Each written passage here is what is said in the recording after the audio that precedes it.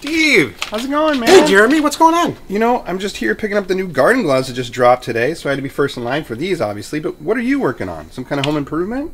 No way, man. I'm building my own do-it-yourself artificial pancreas. I'm sick of waiting for it. Well, Steve, you're an endocrinologist. You know what a DIY pancreas is, right? Listen, Jeremy, I've been thinking about this for a long time. I got it all figured out. Really strong tubing so there's no kinking. I got a plunger in case there's any clogging. And a crowbar. It's made of metal, improves the signal, no dropping out. Think about it, man. Excuse me. You might be onto something. Oh, Steve, check it out. Gorilla Glue. Awesome. This thing's never going to fall off. Hey, what are you going to do with the beer? Oh, that's just for me for later. But, you know, not that we need to, but maybe we should check out this next session on a DIY artificial pancreas system. Sounds good. Let's show them ours. Totally. Hello, everyone. Steve Edelman here. Most of you know me, but I work at TCOYD. I'm also at University of California, San Diego. I'm here with my very good friend and colleague, Dr. Earl Hirsch. Both of us have had type 1 diabetes for a long time. Dr. Hirsch is a professor at the University of Washington in Seattle. And so today we're going to take you through the 4 hybrid closed loop systems that are currently available and do a little differentiation and mainly make an impression on you on how they have changed the way we treat people with type 1 diabetes and for small subset of you folks with type 2 who need insulin. So the first slide really is a picture of what it's like to have diabetes, in the olden days. And it's unpredictable swings in blood sugars throughout the day. This is an old CGM download, Earl, before hybrid closed loop, probably when CGM was first coming out. If you remember the download, each color was a different day. And this is what people realized what was happening all the time. They just never knew it because they were pricking their finger 4 to 5 times a day. And as a doctor, what do you do with that? Yeah. Well, you know what? It is kind of an abstract art type of thing. And this is one of my favorite slides and I used to show this all the time, and I still do, depending on who I'm speaking to. But, really the best way to treat type 1 is to stand perfectly still, do not exercise, do not eat. And if your basal rate is set somewhat close, you'll be fine. But, I mean, like us right now? Like us right now. Okay. Yeah, but not like us at breakfast a few minutes ago. And so first, what's going to happen today is we're going to talk a little bit about what a hybrid closed loop system is. For some of you not familiar with the jargon that we're going to talk about, listen to this lecture again later. It's also going to be in our video vault. And then we're going to go through the 4 systems. So really the most important bullet of all the bullets I'm going to show you today is that now there's communication between the insulin pump and the continuous glucose monitor. Otherwise, we could not have a hybrid closed loop system. And basically these systems, and we're going to repeat some of this information, they will give you a little bit more insulin automatically based on your blood sugar as it's going up, and it will automatically decrease and eventually stop your insulin altogether on the way down. And if it predicts you're going to hit your lower alert level, and every system we talk about is just a little bit different. I think you have a good picture of the car to describe that. And the basal rate modulates up and down automatically 24/7 every 5 minutes if needed based on the continuous glucose monitor. So when we talk about, what's your basal rate set at in the older pump systems that do not communicate, that is out the window. Now it happens all the time. And automatic insulin delivery is really based on many factors. And this is important. And it shows you how sophisticated what we call the algorithm. Every hybrid closed loop has its own algorithm. So it's the predicted glucose up to 30 to 60 minutes ahead of time. your insulin to carb ratio, your insulin sensitivity factor, the duration of insulin action, and how many carbs do you have on board, anticipated exercise and sleep. So you can imagine that these systems are actually fairly sophisticated. And of course, there are different settings on each system, whether you're exercising or sleeping or doing both at the same time. And you know what's really interesting about this, Steve, is that it's safe. I mean, we don't hear about problems of the pump misbehaving, causing any safety issues. The only safety issues we really see is human error, where patients put in more food than they're eating intentionally to get more insulin. Occasionally, we still have issues with insulin occlusions and, you know, the catheter falling out and that type of thing. But for the most part, these are extremely safe. And one of the reasons for that is not just that the pumps are so good, but the CGM is so good. And we didn't have that a few years ago. Yeah, that is so true. I mean, we were just talking about it before we started taping this lecture, that we haven't heard of any negative safety issues with these devices other than human error. Now, the last bullet point is that you still have to enter your carbs when you eat. Not that that's horrible, but this is what makes it a hybrid closed loop versus a totally closed loop system, which is basically you do anything you want at any time with no settings to put in. So we're getting there, and you're going to talk about the absorption of insulin, which is a big issue. But these systems, and I think you would agree, change the way we treat people with diabetes. Completely. And I will also tell you, here's the slide of the hybrid closed loop systems we're going to talk about, but there's another one that's being tested called the Beta Bionic iLet. iLet is the name of the pump, and you don't even have to put your carbs in. You just you're going to eat, you press a button, and you're done. So even that is getting simpler as time goes on. Yeah, we're getting there. We're getting there. So Earl, why don't you take it from here a little bit? Okay, so we're going to talk about these 4 different available pumps. And I say available because technically, Steve, they are not, quote unquote, on the market. Because what we're talking about in these pumps are the Medtronic 670G and 770G. They are on the market right now in early 2022. The Tandem Control IQ. The DIY, you will also see open source looping with an old Medtronic pump or Omnipod pump. Now, these are not technically FDA approved, but a lot of people are using them. And the Omnipod 5, which will be on the market later this year, that was approved by the FDA in early 2022, and a lot of people are excited about that one. You know, Earl, the FDA does know about the do-it-yourself looping system, and they seem to tolerate it fine. And apparently, and you're in the mix with all the studies, there is a formal study going on now, and I think the data's all in. And yeah, we can talk about that if we have time. Great, I'd like to do that. So, why do we need hybrid closed loop? And this is just an example with the Tandem Control IQ. I want to show you something. First of all, this is a Tandem Control IQ on the 21st and 22nd of 2020. But what I want you to pay attention to is the fact that the green, you can see in both of these on the left, you're in range, but the insulin modulation is different for these 2 consecutive days.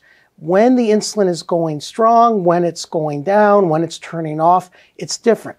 The point isn't how much insulin you're getting. The point is the time is in range both nights. But the bigger point is the pump is modulating to keep you, or to keep this individual in target. And when you have the same basal rate night after night, that's not possible. You also see this here, giving more insulin and giving less insulin 2 consecutive nights in the same patient. You see the same thing here with this patient, where some nights you're giving more insulin, whereas on the next night you're actually stopping the insulin when the night before you're giving more insulin. Yeah, and I've always made this point that every day is different for someone with type 1 diabetes. And that, you know, one night may look completely different than the next night when you look at how much insulin is needed. And these modulating basal rates are incredible. And I think I make a point later on that these systems really work well overnight because someone's sleeping typically. They're not eating, they're not messing up with their carb counting, things like that. But there are many commonalities in this system, and I think you're going to get to a little bit later that they all are a little bit different under the hood. That's true, but I think the important thing here is the fact that we now have a better understanding why this happens. Why is it not just overnight, like in this example, but why is it that you do the same exercise, you do the same food, you do the same insulin, and things are different from day to day? And there are many reasons for this. For example, the insulin absorption is different, not just from site to site, which is true, but we've known now for about a decade, the longer that infusion site is in, the faster the absorption. We also know of other things going on under the skin with the way the insulin is broken down to be absorbed. We still have antibodies in some people and not in others. And let's not forget that we are counting carbs, but we are also eating protein and fat. And if you don't bolus for the protein and fat, at least give some insulin, you're going to have a spike, not to mention what happens with gastroparesis and exercise. I mean, there are all these things, which is why it is so frustrating for so many people. Yeah. So this is why we need AID devices, Steve, because between the variability of insulin absorption and challenges with how we replace insulin for food, it is difficult, if not impossible, to have basal rates.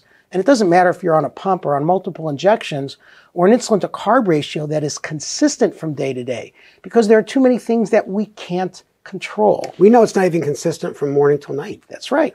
That's right. And automated insulin delivery allows varying basal delivery and automated microboluses for the multiple imperfections in our therapies. And you and I, between the two of us, gosh, Steve, we're well over a century.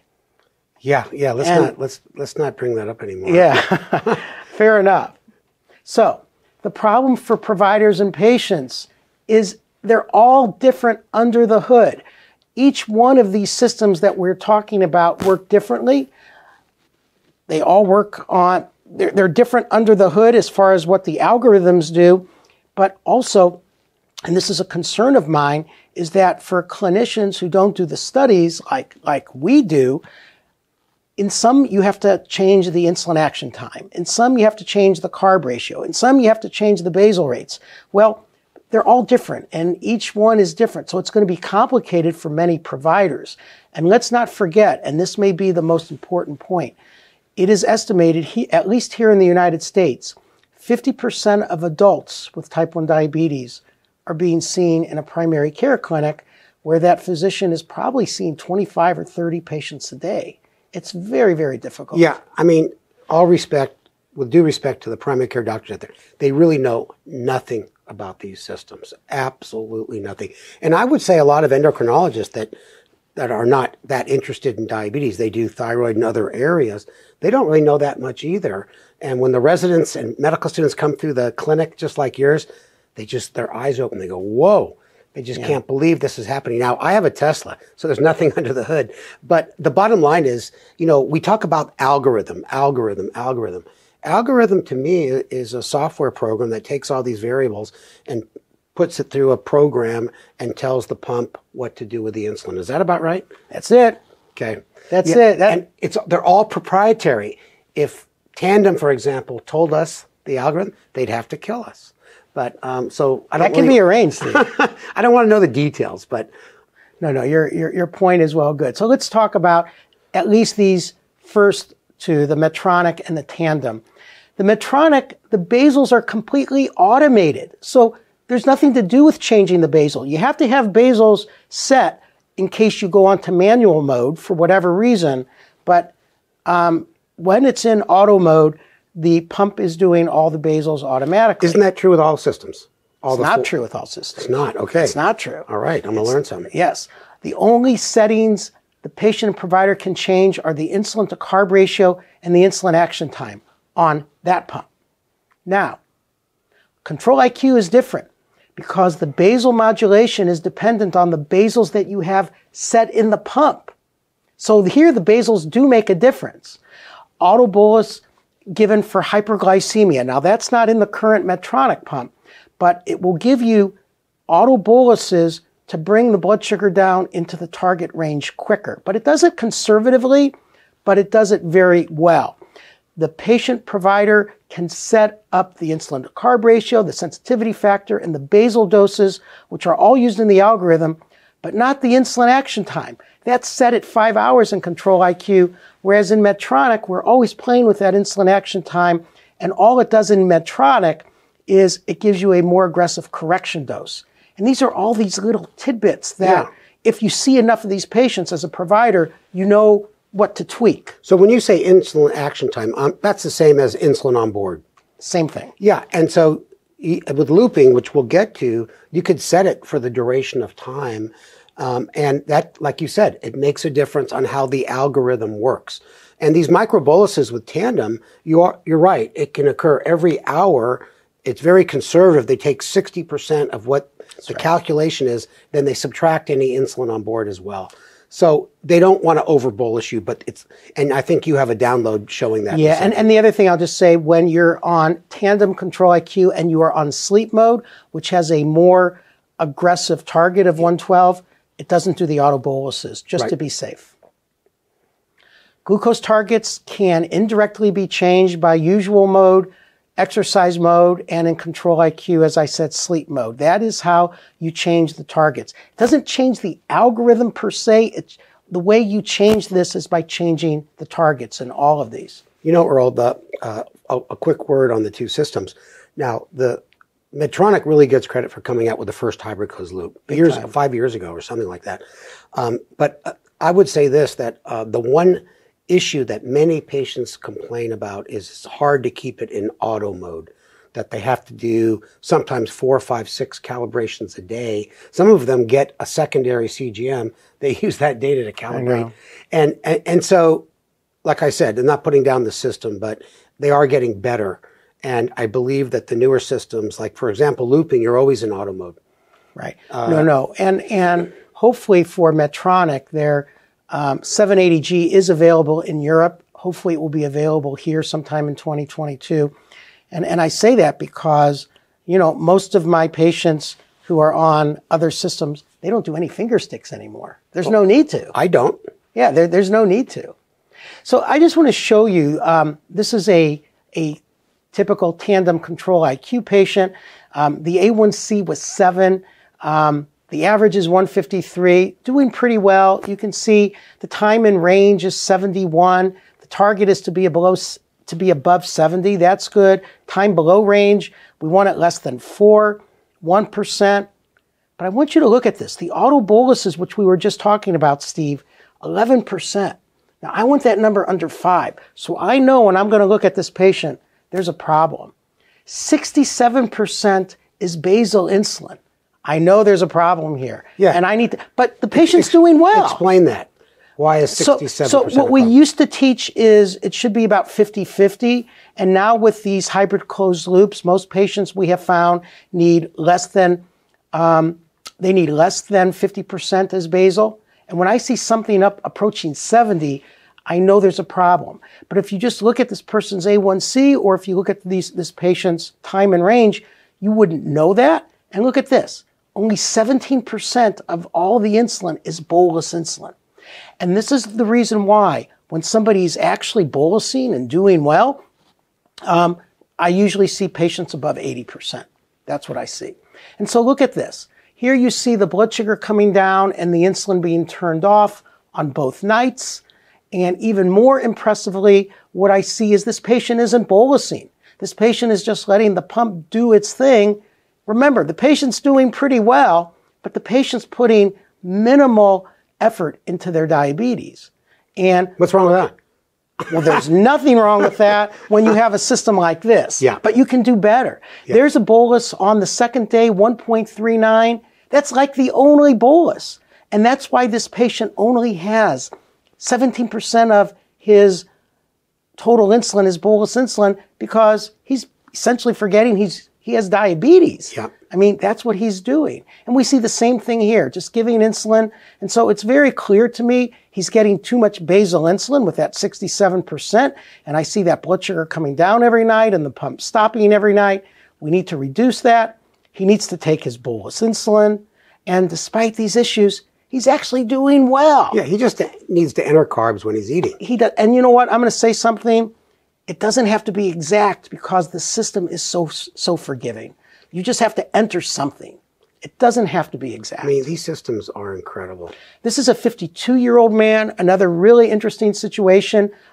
Here, he's in auto mode on the Medtronic 670G, 67% of the time, not enough. Needs more auto mode. We want it above 80, but the average sensor glucose isn't bad. It's 149.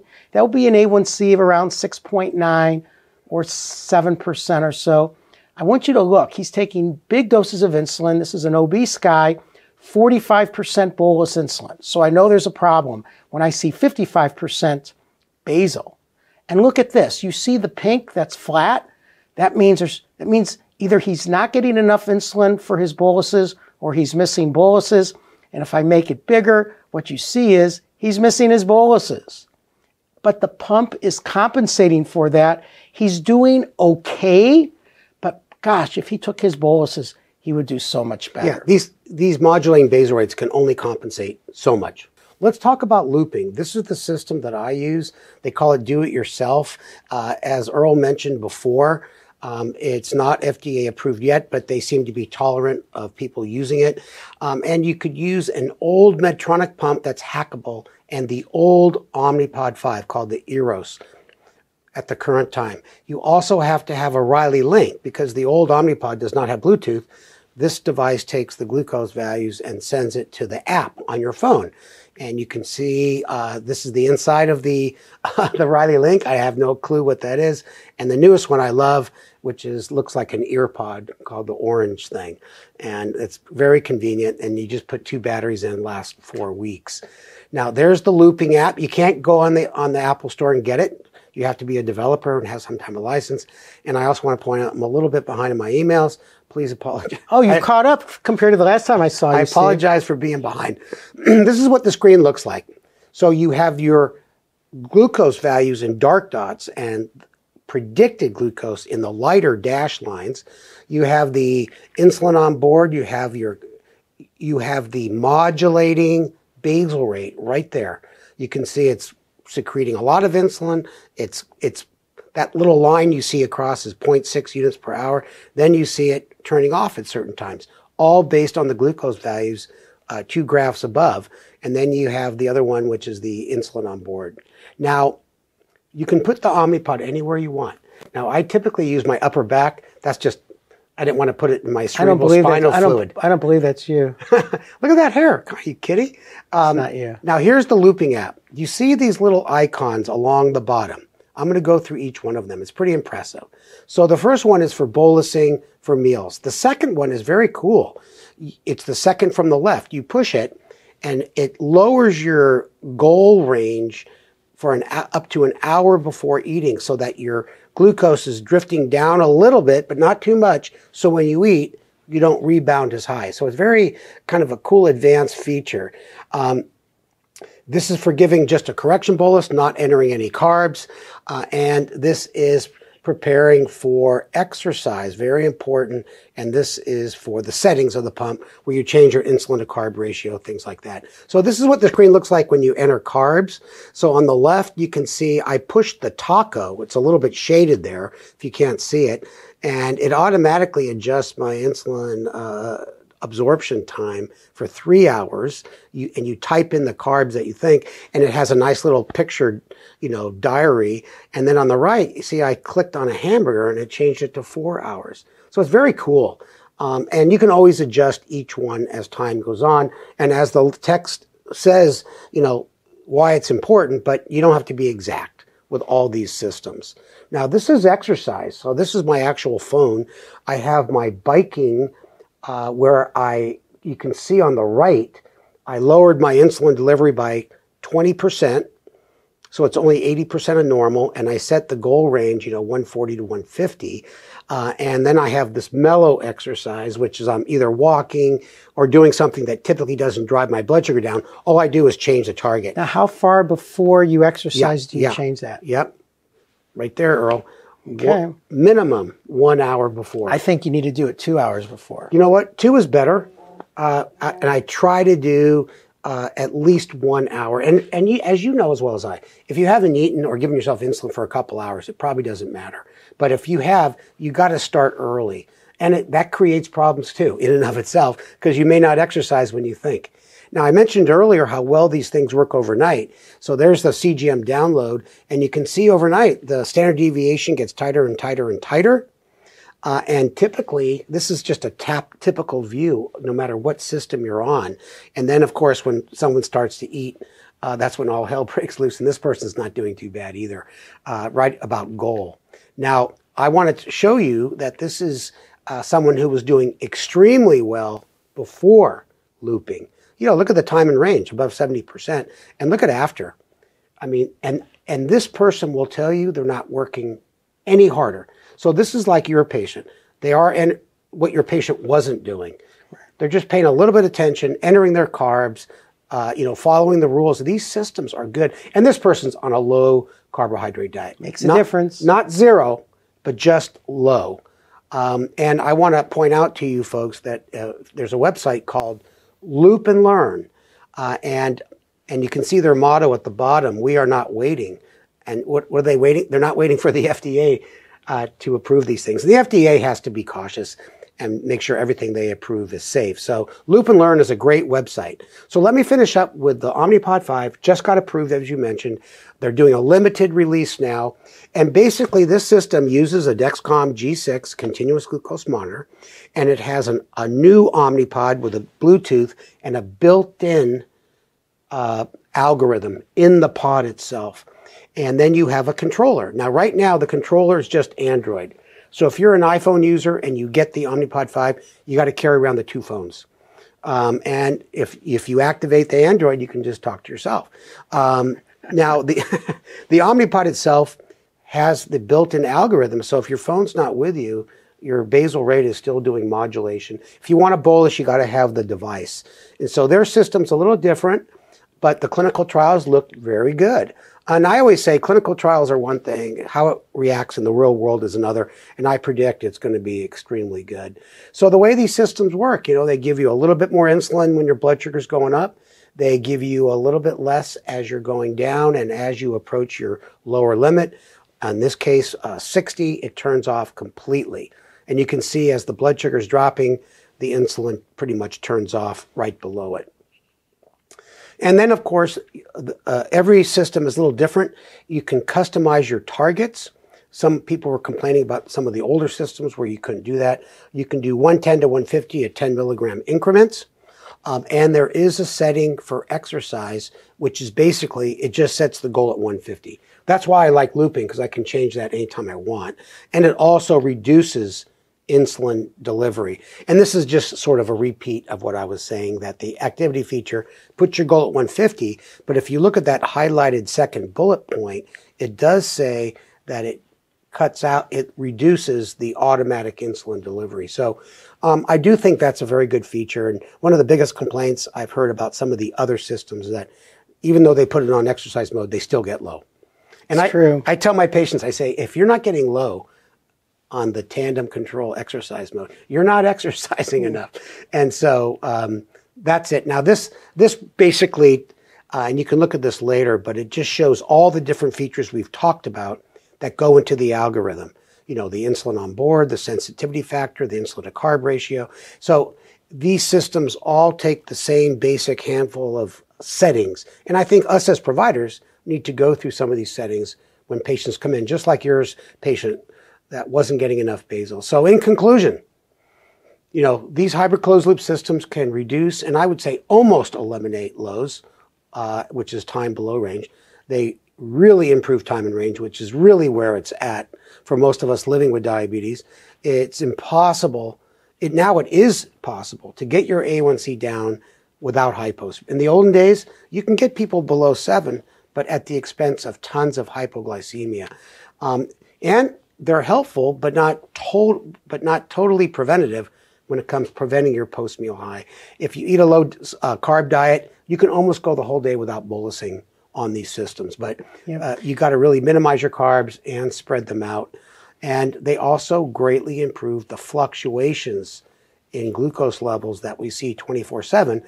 And the indication we look at is the standard deviation and the percent coefficient of variation, which are on the Dexcom and the Libre CGM devices. You can't use any other CGM except the Medtronic CGM with the Medtronic system. The Dexcom works with the looping, the Omnipod, and the Tandem at the current time.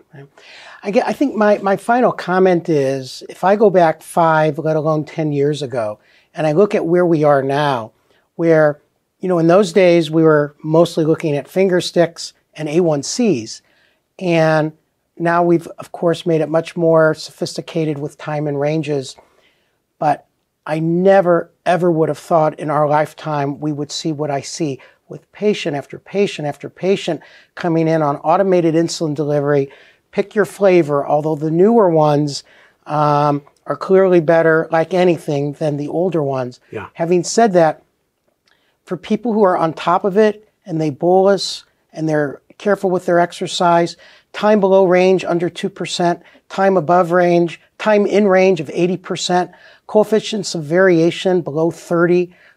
I mean, there are still people, especially in Europe, who think the coefficient of variation target should be 36. And with this, we see it under 30, Earl, over and over. You and I, we're going to lose our jobs. Fine. I'm going to be Fine. barista at Starbucks. You're older than me. We can both retire. That's a good idea. I'm ready. All right. Thanks, everybody. Thanks, Earl. Thank you. That was fun.